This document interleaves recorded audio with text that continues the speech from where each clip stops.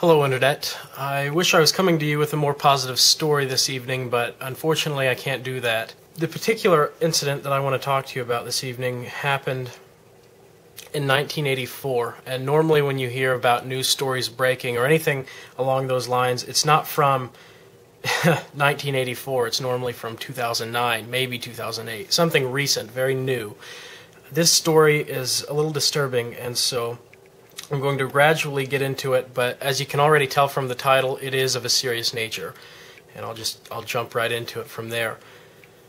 Bobby Joe Blythe was a martial arts instructor, and in 1984, particularly the December 13th of 1984, there was a video account that he had recorded in his dojo, and what had happened, I'll just go ahead and describe it. I'm not going to show the video in my account, and I'll leave the link on the sidebar over here if you really want to see it. I don't recommend that you do, and we'll talk about that in a little bit as to why.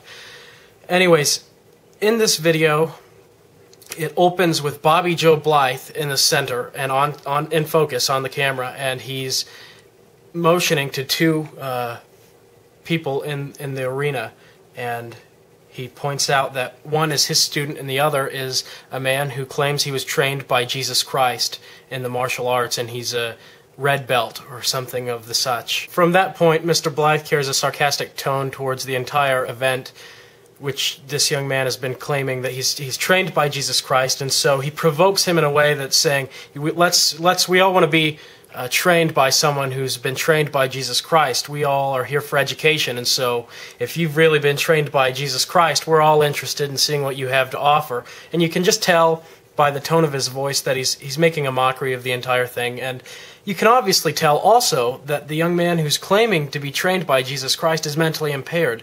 A lot of times that's very popular among mental patients, is that they have delusions of grandeur, and there's just a lot of different categorizing with different mental illnesses, and that's definitely one of the symptoms of certain illnesses, is that you have delusions of grandeur. And a lot of you probably already know that from different psychology courses that you've taken. The mentally impaired young man claims that he will show them moves that Jesus Christ taught him, different martial arts techniques. And Mr. Blythe says, "Go ahead and practice them on my student here." And he says, "I won't show you on him, I'll show you around him." He goes, "I'm not a fighter." And he continually says this through the video. He says, "I'm not a fighter." And so as this mentally impaired young man goes forward to start doing any moves that he was going to do, the attacker, whose name is Willie J. Dennis, proceeds to press the mentally impaired young man into an uncomfortable position because they're getting so close to each other. And so the Willie J. Dennis kicks at the mentally impaired young man, and he keeps throwing kicks trying to hit him in his testicles, like kicking between his legs. And the mentally impaired young man at this point yells, "Don't do that! Don't you do that! Stop! Don't do that again! Don't do that anymore." And it's all in the video, and the reason that I'm recounting the video for you is because you won't want to see this, and I'm going to go ahead and talk about what the rest of the video contains, and then from there on you can decide whether or not you want to watch the video or if you don't want to watch it. I did, and it literally made me sick. The entire rest of the day, it was on my mind. The weekend was pretty much shot because I watched this video, and I'm not someone that's sensitive towards content in video, especially if it's people throwing up and other people, some people just are very sensitive towards that, and they're like, "I can't do that, I can't watch it."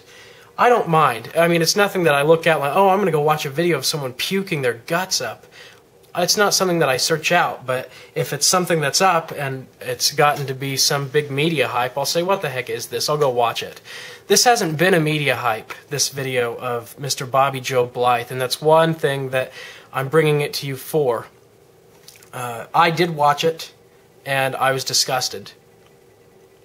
Very few things in this world will disgust me to where I have to look away, and this video was one of those things. I mean, it was on my mind heavily, and it was just very sick. But to continue on with what happened in the video, they proceed to fight, and the mentally impaired young man is forced into fighting because he's being attacked. And on countless occasions throughout the video, he concedes and says, "You've got it, you've got it." or "You're really good, I'm done," or something like that. He's just saying that I'm done with this, I don't want to fight.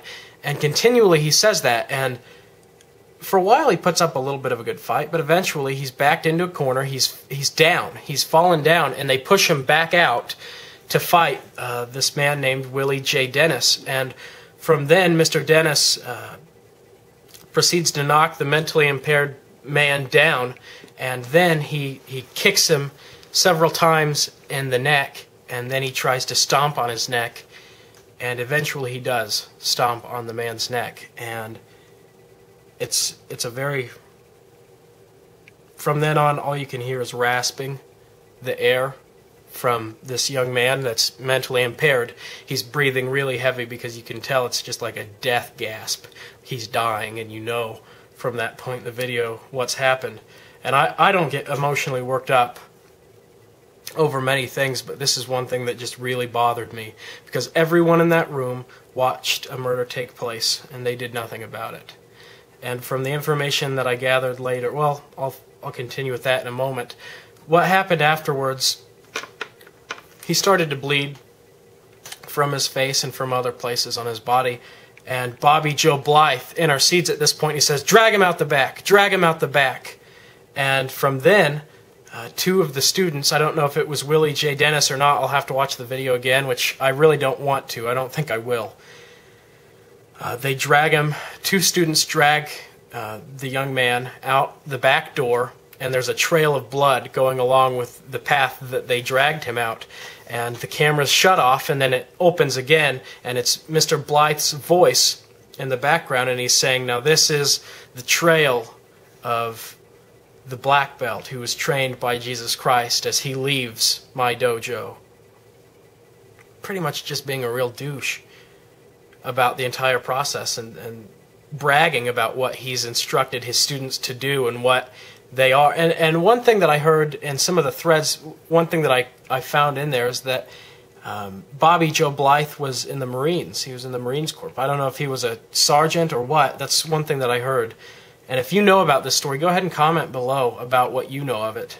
And we'll get all of our facts together and see what's right and what doesn't seem to be right. Afterwards, Mr. Blythe comes on camera again, and he says, "This is December 13th, 1984, at around 7 o'clock, and he's just talking about the entire event, and then he shows blood on the outside of the building where they've dragged him out. And from different comments I've heard that the young man was found in the back dumpster, but the police never reported the crime, obviously, and Mr. Blythe never answered on any charges for this, neither did any of his students. An account that I heard of is that this mentally impaired man had gone to the local mall that day. If it was in Virginia, it seems that that's where it took place, but he'd gotten into some women's purses, and the police had been called about this, and they had tried to apprehend him, but maybe he ran away. The facts aren't clear on this, and I don't know where this information came from.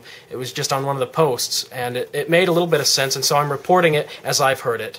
Later that day, that same mentally impaired man went into a business across the street from the dojo and told the owners that he would be teaching at that dojo later that evening because he had been trained by Jesus Christ. And the owners of the business said, "Oh, I don't know if you know the owner over there or not. He's not anyone to mess around with. He's pretty serious."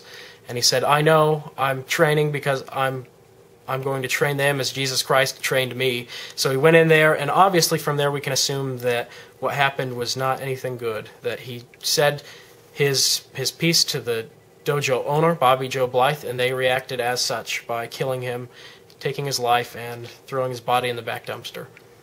So from here, you might be asking, Perry, why are you reporting this story? And the clear fact of why I'm reporting this story to you is so that it can be shared and that other people might know of this incident. I don't know what anyone out there might know as an addition to this story, but if you do know anything, please post a comment below. I won't feel as though you're correcting me. I would like to know more about the story myself. I've read as much as I could, as much as was made available to me, and I would like to know more. I'm trying to keep posted on what's going on in this case. I know that a news station had picked it up in the local area of maybe Virginia. I'm not sure. I know the video is on YouTube, and I'll have to look into that. But the reason I reported this is so that this story might be heard, and from there I would ask that all of you send this video to everyone that you know. Send this video that I'm posting right this moment to everyone in your contacts list, on YouTube, on your email, on Facebook, on MySpace, any social networking site that you use, email or not. Send a message to everyone that you can and allow them to watch this video and allow the word to go forth. Because, like I said, I wouldn't know about this story had it not been for the people that shared it with me. And so I'm just furthering on the favor by sharing the video with you and with other people. Please share this story in any way possible, and hopefully Bobby Joe Blythe will be brought to justice. This is something that needs to be heard, and since I don't have a lot of time, I'd like to end it there. Again, share the story, and may justice ring in this nation. Hope all's well in your neck of the woods.